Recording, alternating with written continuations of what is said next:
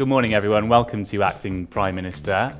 Justine Greening, good morning to you too, and thank you so much for joining us. Thank you. Thanks for having me. On this special edition this morning, our first time in front of an audience. We'll treat them as a bit of a focus group. Now I you think, tell today. me. We'll treat them as your focus group. Fair enough. We can test out your views and your policies as Prime Minister, and we'll be asking for your questions and your input in a few moments. For those unfamiliar with the format of this podcast, essentially what we're going to do this morning, Justine, is ask you just to imagine for the next hour or so that you have been promoted from your corner of Parliament, the naughty corner. I know, although every corner is naughty now, right? Pretty much, yeah. They caught up. But you're going to be promoted from that favoured corner into Downing Street for the day. So let's just start with you imagining you're walking up that street. You've walked up it before, of course, in many different cabinet roles. But this time it says Prime Minister. You walk through that front door, that big black door, you close it behind you. What do you think you would be feeling at that moment? Would it be excitement, terror? Is it something that you've dreamt of? No, not something I've dreamt of. I didn't go into politics to particularly have a role, but I would be massively excited because I'd know I had a chance to deliver a Britain with equality of opportunity for the first time. So you would be ready to kind of get stuck in as Prime Minister? Totally. I mean, there are all sorts of questions around leadership at the moment. We know there is going to be a vacancy, so let's just get this one out of the way before we start. Is it something that you would like to do? Is it something that you are thinking of going for?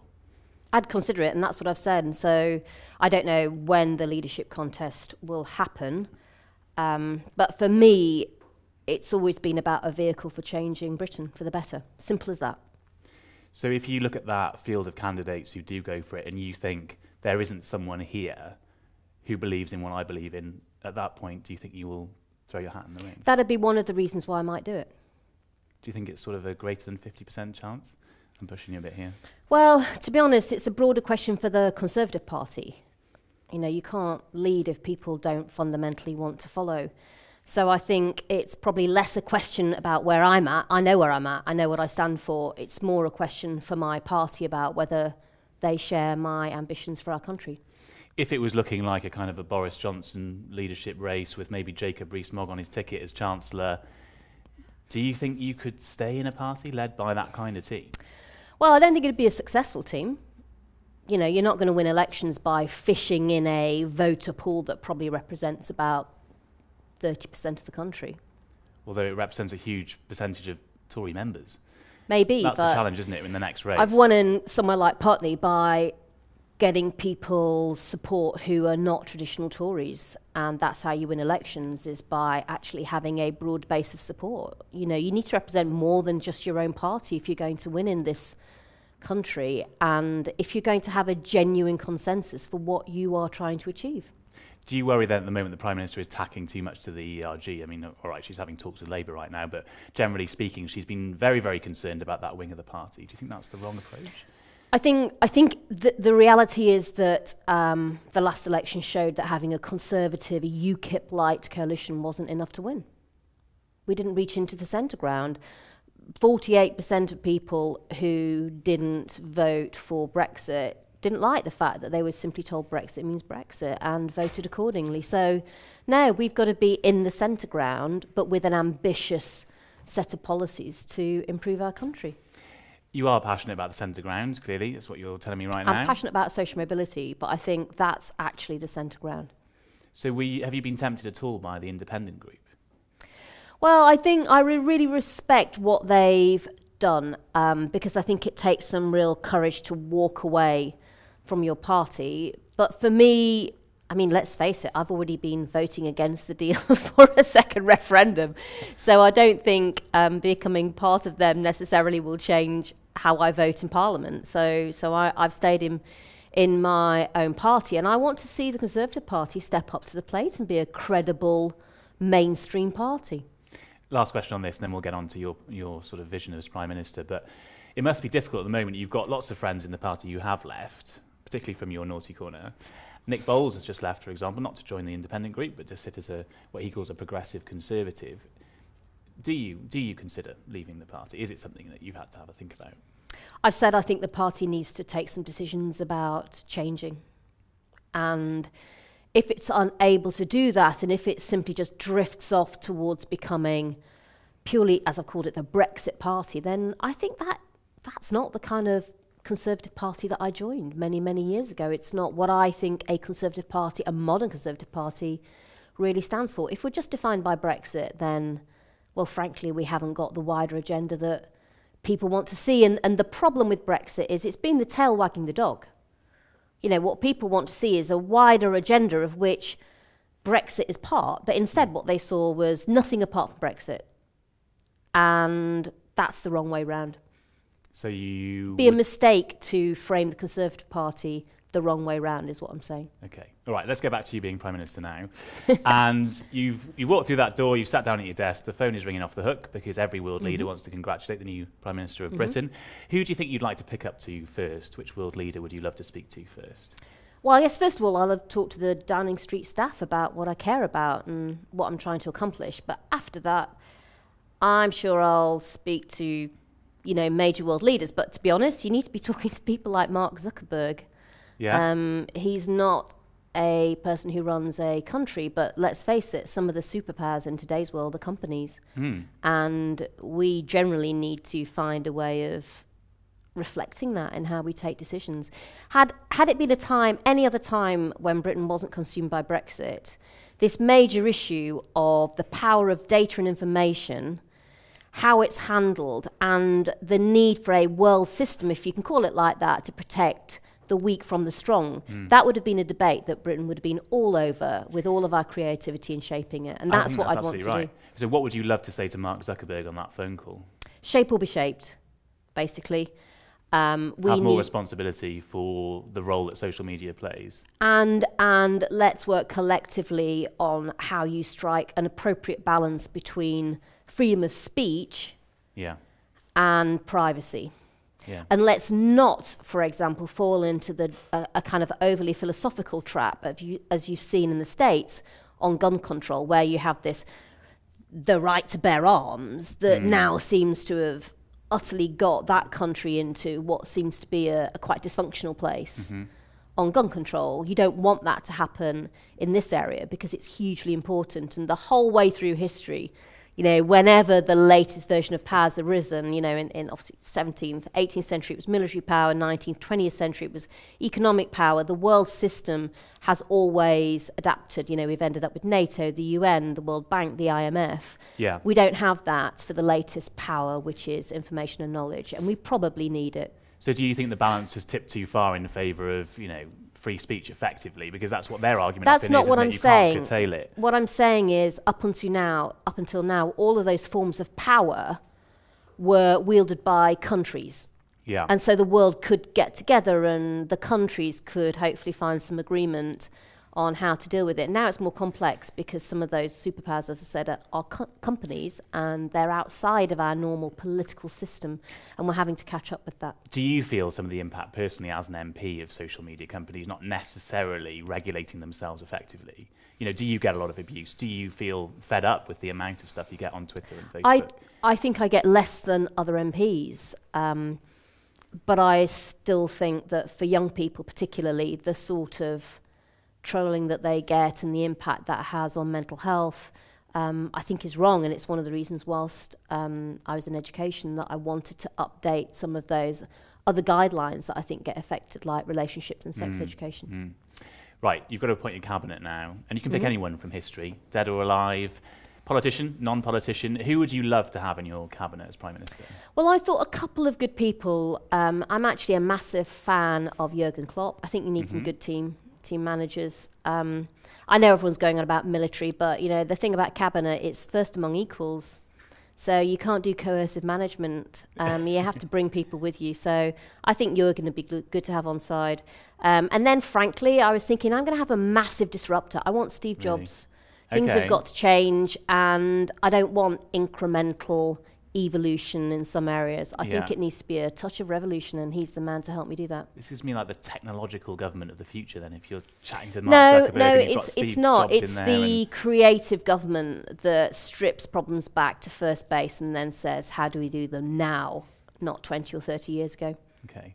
Looking at the current cabinet, and you've sat in there alongside many of these figures, who would you like to get rid of? Because you can sack people too, right? Well, to be honest, I think they've all been pretty woeful in their judgment calls on Brexit. This is the biggest challenge facing Britain, and they've either taken bad decisions or no decisions. Do you think a lot of the decisions being taken at the moment are with one eye on leadership? Yeah, of course, and that's completely wrong.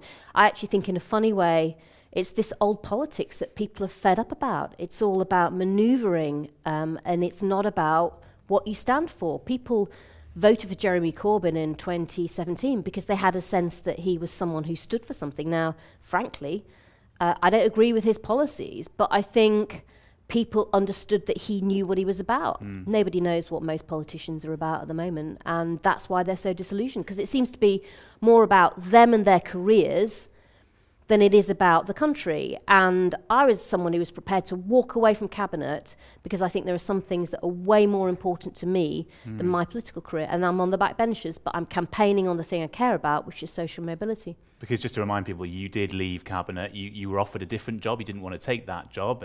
I was stood outside Downing Street for quite some time waiting to find out what was going on in there. And just remind people what happened, inside Downing Street, what was going on at that moment during that reshuffle. I was Secretary of State for Education. That was the job that I'd always wanted to do. You loved that job? Yeah, because I went through the state education system and teachers transformed my life and my prospects. So that's what I was passionate about. I think the biggest challenges in Britain are young people feeling like they don't have enough opportunities, people feeling like they don't have a stake in this country, people feeling like they're climbing up a different ladder to other people that doesn't have as many rungs on it. That's what I wanted to fix. And I wanted to stay in education to be able to continue to do that. But if I couldn't, then, I wasn't obviously pleased about that. But at the end of the day, it didn't stop me from being able to continue working on the thing that I think matters most, which is social mobility. And in fact, for the past year, I've been pursuing an initiative that I launched called the Social Mobility Pledge. Which we're going to come on to in a minute. Which we're going to come on to, hopefully. In a proper chunk in a minute. And that's really getting companies engaged and acting on this agenda, which I think is the other missing part of it in a way. Okay. We'll talk about your agenda as Prime Minister in a moment, but let's just get some other pressing issues out of the way that are going to be on your desk. So, firstly, you'd have to go to the EU summit on Wednesday. What kind of extension do you think you'd ask for from the EU? Well, you probably need 6 months to do a referendum, which is what I think you just need to unblock this. And I think people deserve a choice, frankly, on what they think is the right route forward now. So probably, I think if you went to the end of the year, I think you've got two choices either, and I'd probably talk to business about what was best. Either you do a December year-end date, or you do a March year-end date, and effectively you have a referendum, and the choices people have got are very clear-cut. You can have revoke, if you want to remain. You can have Parliament pass through the Prime Minister's withdrawal bill unamended, if you vote for her deal, or you can have a WTO clean break Brexit, and that statutory instrument with that date will be dated the day after the referendum. What do you make of the Prime Minister, talking to Jeremy Corbyn at the moment, trying to come up with some kind of compromise? I think it's a bit of a mess, because I'm not convinced it's going to succeed. I think it's pretty toxic for Conservative candidates out there busting a gut on local elections right now. This is somebody that we've said isn't fit to be near the levers of power, and now we've invited him in to help shape our Brexit strategy. I think most Conservative MPs and activists are actually staggered that the Cabinet felt this was a sensible approach. There is talk of them agreeing to put a people's vote back to Parliament again for another Well, they could have taken a decision to do that.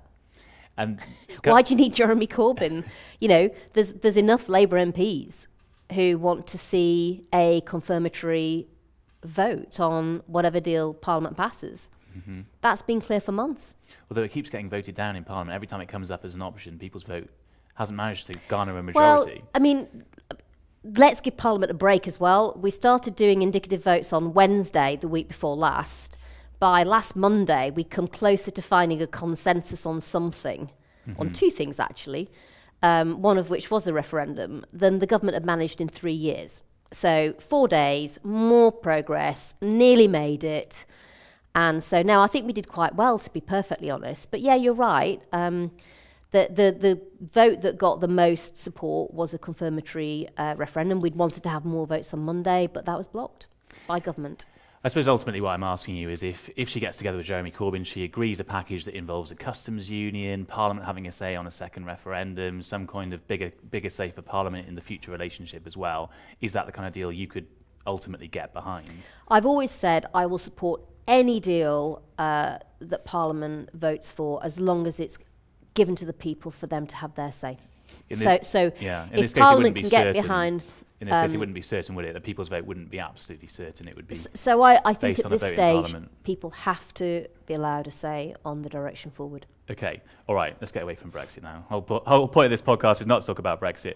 So next issue in your in-tray, Brunei, which is an interesting one that's come up this week.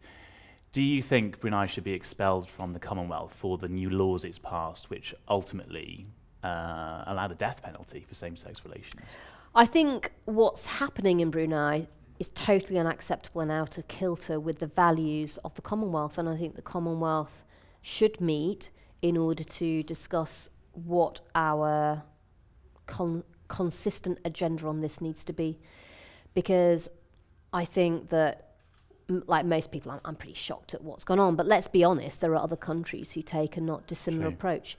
So the key is having a consistent approach across the piece, but it's a good example of how in any other time I think we would be playing a much stronger role on the world stage fighting for human rights, including LGBT rights, than we are able to at the moment, because we're simply consumed by our own internal struggles on Brexit. And just staying on LGBT issues for a moment then, as you mentioned earlier, as Education Secretary, you started the process of introducing relationship and sex education in all schools. What do you make of the protests by parents outside some schools in Birmingham, which has led to several of them actually withdrawing LGBT lessons from the curriculum? Do you think it's right for parents to protest? Do you think it's right for those schools to withdraw the lessons? I think I was always clear that, I think it shows why you needed to make a step forward, because the guidelines were so out of date. They were for a very different version of Britain than the one we're living in today. And it also shows that, frankly, if children don't get a consistent education within school on relationships and sex education, then yes, they may not get that at home either. But I was always clear in my mind that this needed to be age appropriate. Yeah. And when it came to more intimate relationships, which would only be part of a secondary school curriculum, that parents should have the right to withdraw their child until basically that child got to an age when, frankly, they were able to make their own decisions. So it was about striking a balance, but the bottom line is, young people need to understand about a modern Britain, and frankly, LGBT issues cut across, of course, religions and culture. So, we can't really have one cohort of young people not able to get the benefit of RSE when the rest of their peers are. Do you think the government then should provide those schools with a bit more help to stand firm against parents withdrawing children? I mean, at the moment you can voluntarily withdraw your child anyway, but perhaps stand firm against the protests and the pressure that means that no children at the moment are getting those LGBT rights. I think they should support heads that are getting on with implementing these new guidelines, new approaches, because frankly, they really, really matter. And I think for a whole generation of LGBT young people growing up in our schools, who frankly deserve better than to be given the impression that the future relationships they're going to go on and have in their lives are somehow bad and wrong, we owe it to them to make sure that our schools are able to do a proper approach, a modern approach on relationships and sex education. And that's precisely one of the many reasons why I got on with this, alongside the fact that, as we talked about, the online world now poses huge risks, and it's hard for young people to manage those risks if they don't understand they exist in the first place. Okay, right, you've got the topical stuff done now as Prime Minister. Now you can start to think about your vision for the future. So you've got to make a speech as Prime Minister. What do you think the personal anecdote or the personal backstory is that you would draw on to try and explain to the people, this is what I believe in, these are my values as Prime Minister? I think it would quite simply be that I'm somebody that understands what not having enough opportunity in your life feels like and looks like. And that's, in a sense, one of the things that drives me. I want to fix that for people growing up today. I know what it's like to feel a million miles away from the aspirations and dreams that you'd like, with not necessarily a clear sense of how to even connect yourself up to them. So in a sense, that's where I'm coming from. And I think that I've always said talent spread evenly, it's opportunity that isn't. So my message to every single person who wants to make something of themselves but thinks that they're disconnected from the chance to do that, that's what I want to fix. Just tell me why it is that you know how that feels, because not everyone will be familiar with your background. Well, I grew up in Rotherham in the 80s. A lot of people were losing their jobs at the time. I mean, it was a time when the steel and coal industry were in dire straits. One of those people was my dad. And so I know what it's like to be in a family with unemployment. I also know what it's like to feel like there isn't much opportunity on your doorstep. And to have a sense that if you're going to get it, you're going to have to move, literally leave your family, quite probably, and go somewhere totally different that you don't know about. And how almost motivated you've got to be prepared to make that step into the unknown. And I know how difficult it is for you when your family themselves can't always give the advice you need, because you're talking about a world you want to move into that they've not been part of themselves. And as much as they love you and want to help you, they can't. And I'm the first person in my family who went to university, and I remember asking my mum and dad for some advice on that. And my mum said, we'd love to help, but we probably can't give you advice on that because we don't really know anything about it. Did you get any advice from anywhere? Did you just sort of go to university and figure it out for yourself? I got advice from my sixth form college teachers, and that helped. But when I look back on it, I think my horizons were really limited. So I never thought about doing law because I never met a lawyer, for example. And it's that kind of thing that I want to change. And the reason I did the Social Mobility Pledge was because part of that broadening of young people's horizons is getting companies into schools so that they can talk about all of these different careers that are out there. Let's talk about this, because I know that you're really keen to talk about it properly. So you, as Prime Minister, you can introduce a bill into Parliament. It can be anything that you like. What are you going to focus on? What's first on your agenda? Well, we're going to do, first of all, a package. So it'll have a number of different elements. One will be finally getting the creditworthiness assessment bill through Parliament. This is a bill that improves credit scores for up to 50 million renters by having their regular rent payments actually count. So we're going to do that to enable up to 50 million renters to get better, more affordable credit. We're going to bring back maintenance grants, frankly, anything like that stops young people from more disadvantaged backgrounds getting to the university they want because they're worried about living costs is bad, and we need to fix that. Because you were asked about that loads of times as Education Secretary, will you bring them back? And we were always pushing to get that done, and so that's something we can fix. There's a broader reform of higher education around the graduate contribution that would enable us to scrap fees and debt going forward. You would scrap fees? Yeah, I've said I think it should move to almost like national insurance. Everybody uses the NHS, so everyone pays national insurance, but for graduates who've used our higher education system, they should pay the graduate contribution to go into a higher education fund. That means the next generation can then get the same kinds of opportunities that they've had themselves. What else have I got down here? Oh, tons, yeah. We'd expand opportunity areas. These are bespoke pieces of work, really helping to improve education in communities that need it the most. We've only got 12 of those. Frankly, we should be doing tons more. Let's do, say, 100.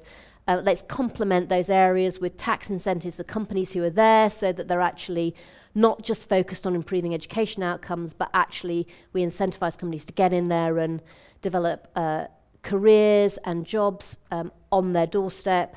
What else have we got? Oh, but that's the sort of policy thing I'd get on with. Government, of course, absolutely needs to change. I mean, Treasury massively needs reform. It doesn't know how to value investment in people. So really, to that extent, it's not fit for purpose and needs a massive reform. We never plan long-term in Britain. Our next spending review will be 3 years. I mean, that's nothing. That's like a person planning for 3 days. So we need a much longer-term horizon on fiscal rules and planning. If we did that, then maybe we would start to value investment in young people that won't really generate a return to this country until they come into the workplace. And then finally, I'd have an agenda around Parliament change, because let's face it, it is a bit old-fashioned. I'd want to see more cross-party bills. Okay. And if I had any more time left, I might do a bit of House of Lords reform, because frankly, if there's a who you know, not what you know central, it's the House of Lords probably, isn't it? Okay, so what, you get rid of hereditary peers altogether? Well, I think it's stuffed full of political appointees. And some of them do a job for just a few months, So frankly. it's the political appointees almost that you take more exception to? What I disagree with is people who know someone who've then had a job for a little bit of a time, then maybe the Prime Minister changes, they're still there voting on laws. Why? So what would be a better way then of appointing people? to Oh, I House of think Lords? you'd start to look at people who've actually done stuff for their local communities, maybe been awarded an MBE, that kind of thing, who we've actually recognised for contributing to Britain. So it could be I'd like the to see honours more of system them. where there's a bit more of a process, people apply. Yeah, I there's a mean, bit you of a- should reform the honours system, of course, as well. But I think, you know, that the House of Lords is, I mean, it's so London and South East focused, let's face it.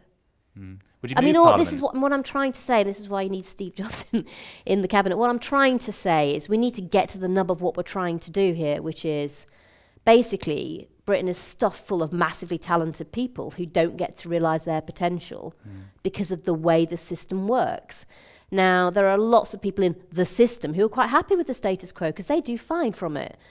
But what I'm here to say, what my government would be there to do is to say, well, I'm sorry, but when we have a Britain where maybe only 30% of people get to reach their potential, that's bad for everyone, and it does need to change, and it needs to change sooner rather than later, and that needs to go across the board. And then the final thing that I would want to come back to is that government can only fix part of this problem. So thinking government can pull some levers and then social mobility gets sorted out is wrong. It needs communities, but especially companies, really stepping up to the plate. That's why I launched the pledge. If you think about it, we're spending £45 billion a year on primary and secondary schools alone. We nurture that talent, comes out of our education system, and then what? Nobody really knows. We have to have a stronger strategy on that, and that's what I've been doing over the past year. I want to ask you a bit more about the social mobility pledge, because there's a lot of focus at the moment generally in our society on diversity. There's been a huge push to improve gender equality. There's been a huge debate around the fact that people from BAME backgrounds often don't have the same ladder provided to them. There hasn't been as much focus on class diversity at the top. And maybe that's because it's harder to measure. So some of these things are easy to tick off, or at least to measure first. Gender, it's quite easy to ask members of staff which gender they belong to, although increasingly there's a debate around that too, I guess. Same with ethnicity, it's easy to put on the form. Harder to measure social class though, isn't it? And that would be a challenge for social mobility. How do you ask people which background they've come from? The measurement, I think, is something that's been lacking, to be honest. And yet, when you look at some organisations like Nottingham Trent University, they've done a really good job of tracking and measuring. And so the answers are out there, Paul. It's just a question of finding out who's already nailed it well, and then harvesting those ideas. And really, that's part of what the pledge is there to do. But it's partly measurement, and we've got to recognise, I mean, why haven't we fixed this? I mean, it feels pretty outrageous to me that you've got different people getting different opportunities for random facets of their life. And the answer is actually, when it comes to social mobility, it's because you can't see it. You can't see that's my point. Weak social mobility, so you do need to track it better. How do you do that? What kind of measures do you think? Because you do have some in your social mobility pledge around, educational attainment versus the average for that school, all that sort of stuff, to try and show when people are performing above where they would be expected to perform given the hand they've been dealt in life. Well, I think one of what, for example, what Nottingham Trent University was doing, and they did this in order to make sure that perhaps young people from more disadvantaged backgrounds who are more likely to drop out didn't. They just simply tracked their levels of engagement. And they did that from a variety of different perspectives. It's actually been hugely successful. But of course, the best thing about it was, yes, of course, it caught perhaps young people away from home for the first time, finding it hard, maybe likely to be from disadvantaged backgrounds. But it also caught kids who'd had a much better start, but who maybe had just had a parent die or something else go on. So the reason that approach worked was it had a level of equality around it that, yes, tilted towards social mobility, but didn't leave behind young people facing a whole load of challenges because of nothing to do with their start, because of other things that were then happening. And I think it can start to point the way forward more broadly for companies. And actually, we're sharing some of that knowledge now with other companies who are doing the pledge. Okay, well, we'll ask the audience in a moment what they think of Prime Minister Greening. But before we get to that, just a few quick-fire questions for you. Firstly, how would you de-stress as Prime Minister, do you think? What do you enjoy doing to kind of shake off a day-to-day parliamentary procedure? Oh, God. Well, I socialise, obviously. You like running, don't you? I love running. I love sport, actually. I'm a big sports person. I love watching sport, although I have to say that FA Cup semi-final yesterday was dull. I haven't got any football chat. Dull. If I'd known that you. first goal was going to be it, I might have done something else. I love watching things like You've Been Framed. Honestly, anything visually hysterical. I just absolutely kill myself and all that stuff. I love reading. I don't know. I guess I do what most people do, to be honest. What would your Downing Street pet be? Well, I've got 2 pets actually already, so I think they'd have to move in. These 2 RSPCA rescue cats. They've just arrived actually, so We've only had them for about 3 months. So they're beetling about, and what are their names? Cleo, which is this black cat, and then Rollo, which if you type into the internet is the beginning of Roll On Friday, which seemed like an appropriate way to pick a name, basically. So they're just having a great time interacting with the big fat next door neighbour cat at the moment. They might fight with Larry then if they moved in, but I think they're probably Scarpa because they're only little. Oh, where would you love to go on holiday as Prime Minister? Because PMs are always snapped on the beach or walking in the hills. If it's Prime Minister Theresa May, where would you go? So I think for me and Tess, it's generally a bit of a mix. So sometimes we like to just chill, in which case we'll go somewhere nice and warm and hot. And I love swimming, so that's what we'll do. That's probably what we'll do this year. But I love geography, and so last year we went to Canada, and it was the most amazing experience. Went to the Rockies, and so I think we like to kind of pick other countries with stuff to really marvel at. So sort of physical geography, you like going and looking at giant lakes and glaciers okay. Yeah, so this year, we'll probably be heading to Italy and maybe have a look at some of the, I don't know, we'll try and see a volcano, hopefully. Nice. Okay, last one. Which song would you dance to at party conference if you had to do a Theresa May? Ooh. Well, obviously it would be an ABBA song. That goes without saying. So it would probably be, let's think, well, God, I don't know. My favourite ABBA song is actually Thank You for the Music, but it's not really a dance song. I don't know. Because she had Dancing Queen, maybe. Of course. She did, indeed. When she tried to make up for her dodgy moves in Africa, which I was there to witness, the privilege of a lifetime. Obviously didn't scar you for life. Seems to have bounced back. We just got that story right to the top of the bulletin that night. So you might be in the ABBA club with Theresa May. That's interesting. Right, audience questions for Justine Greening. Hi, I was going to ask you, which single current Labour politician do you respect the most, and would you let them into your cabinet or any other Labour politicians? Interesting. Crikey, that's a good question. Is there someone you've shadowed that you've thought? Well, I'll tell you what, I don't know whether I'd have them in my cabinet, but I think I would point to Peter Carl, Phil Wilson and Margaret Beckett, who've done a huge amount of work on cross-party support for a confirmatory vote, and I think I really respect them for what they've done. So they get a massive tick from me, and it's one of the reasons why when we had indicative votes and they made that proposal, the next name on that list after their 3 was mine. Parliament has really struggled lately to find areas of compromise. Do you think maybe the system needs to be reformed so that we don't just have this adversarial politics anymore, one party winning majority, or not, as the case may have been recently, versus another? Do we need more consensus in our politics? Do we need to change the electoral system? I don't know. What do we need in order to introduce that? I think, I think in terms of what the problem is, I mean, the problem is that Parliament systematically fails to come up with long-term solutions that stick. And it's not good at dealing with complex problems because politics is perhaps necessarily too short-term. So, you've seen that in Brexit. I mean, the only difference with Brexit is it was a long-term complex problem that had a deadline. So it's been obvious.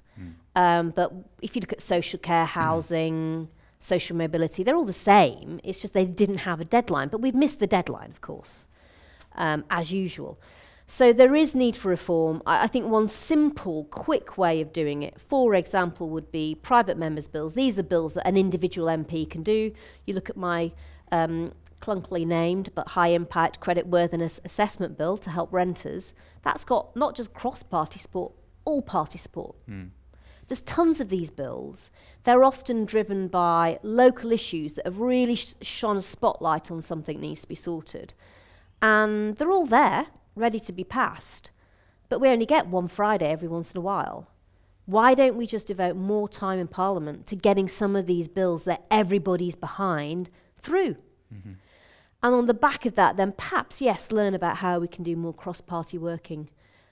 Because to my mind, it seems to be the last resort, as we've seen in Brexit, when perhaps it needs to be more of a first resort. Okay, we'll need to let you go in a minute because you've got to go to the boat race today, which is quite a nice way to spend a Sunday. But before you go, do you think Britain is ready for a gay Prime Minister? I don't see why not.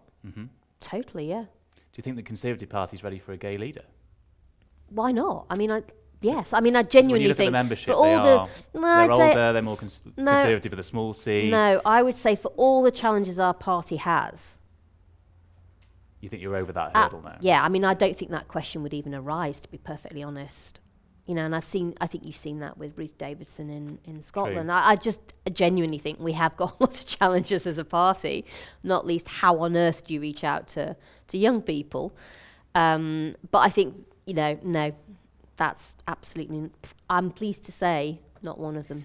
Do you worry, though, if you ran for leader, put the gay issue to one side, now we've dealt with that, but in terms of your other policies, they're very progressive, they're very centrist. Do you worry that the membership isn't on the same page, that you'd struggle because party membership has declined and now you're sort of left with this quite concentrated rump of party members, if I can be so rude about them, who aren't necessarily centrist?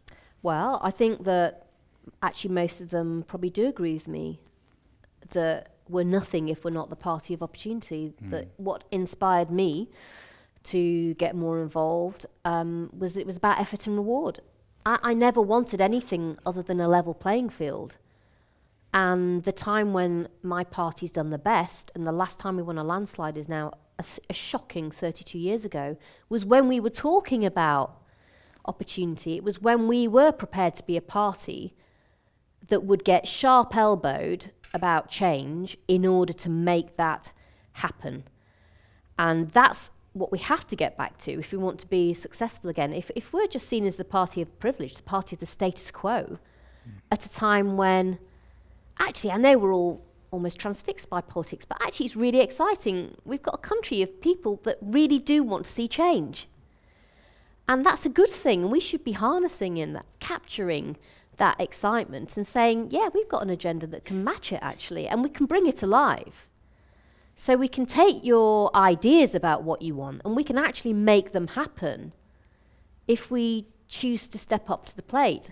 But, I'd really underline the fact that we all have to realise it's not just about government. If you're going to deliver equality of opportunity in Britain for the first time, it's not just about government. That's a big part of the jigsaw, of course, but it's about business as well. It's about businesses deciding that they're going to actively tilt opportunity towards those young people who perhaps are less likely to get it. They have to be part of changing the status quo too. But the good news is they can, and many of them already are.